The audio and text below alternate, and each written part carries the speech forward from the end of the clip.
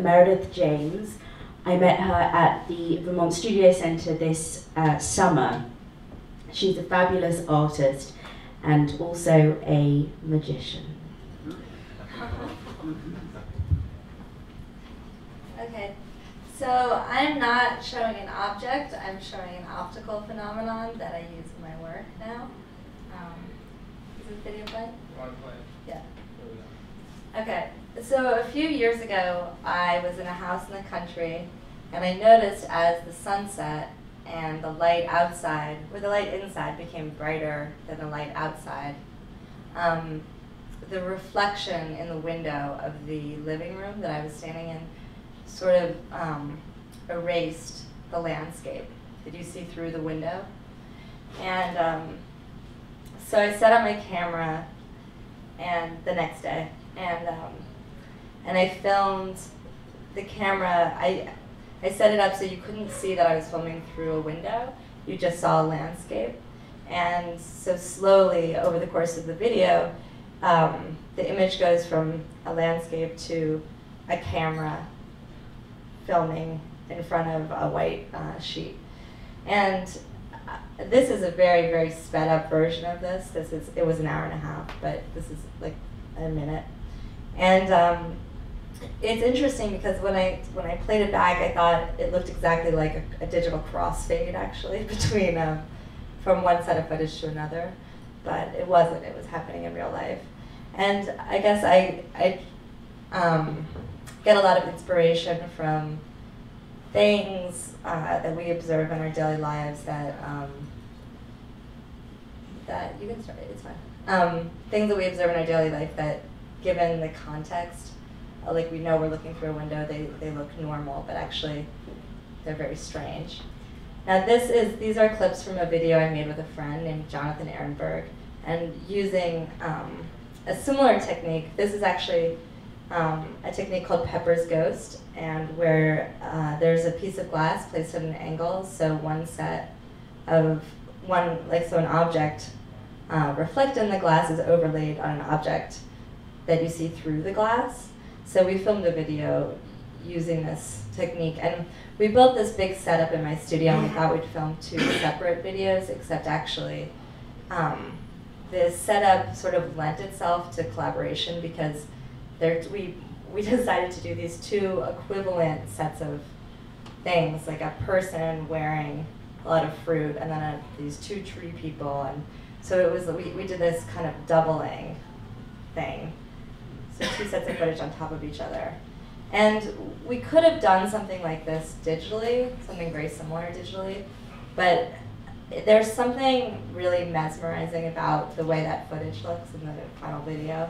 And I think that the quality of the sort of harmony and coordination that happens naturally when this is happening in real time just changes the feeling of the video. So even though we could have composed something like that digitally, it's like it wouldn't rely on chance, and it's just a different working process. But this is the kind of thing I'm interested in, which is setting up a machine and then watching the way it plays out in a video. And in that case, in that video, it's part of a sort of mythological plot that we came up with.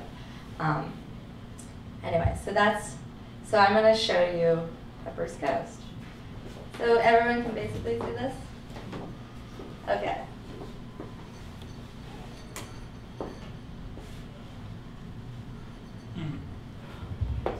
So wait, I have to put this down. Sorry.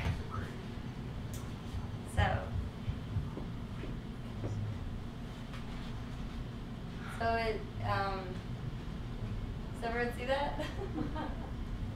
Not exactly. Not exactly? Not from this that angle. It's one of those things that you sort of have to be in the middle. Here, I'll move it and do it a couple times here. Oh, here. Wow.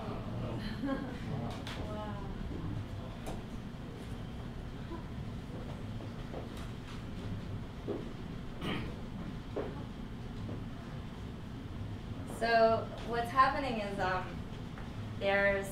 there's some flowers but now you're seeing both the vase and the bull that you're seeing through the glass. So I'm just reversing.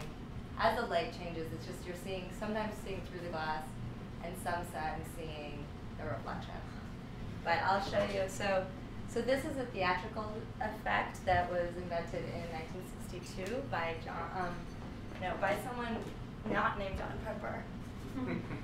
It was invented by Henry Dirks to make a semi-transparent ghost appear on stage in theatrical productions, but it was popularized by John Henry Pepper, who found a way to incorporate the technique into existing theaters. And it's been used in film and museums and famously at Disney World in the Haunted Mansion. But I'll show you another thing you can do with it.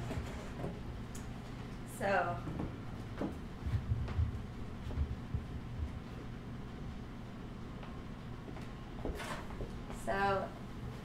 you can also make like a ghost that goes right through things that you see on.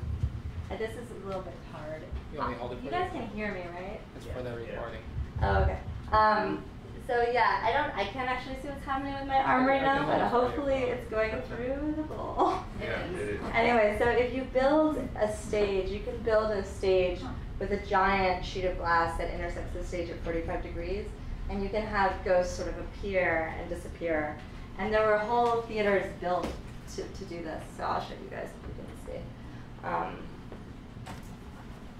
So if I stick my hand in here. Anyway, this is like remarkably easy and stupid, this trick, except especially when you film it, it's really, really hard to see what's going on. Like it's really hard to understand the way it works physically. Or when I'm trying to move it around, like when I was trying to move the other bowl to match this bowl, it's like I'm not sure what direction to move it because the reflection it's counterintuitive. But anyway, so this is an effect that I find really, I think of a lot of ideas playing with something like this. There's so many possibilities for what you can do with it that it's a real source of inspiration for me. So that's it. Thank you.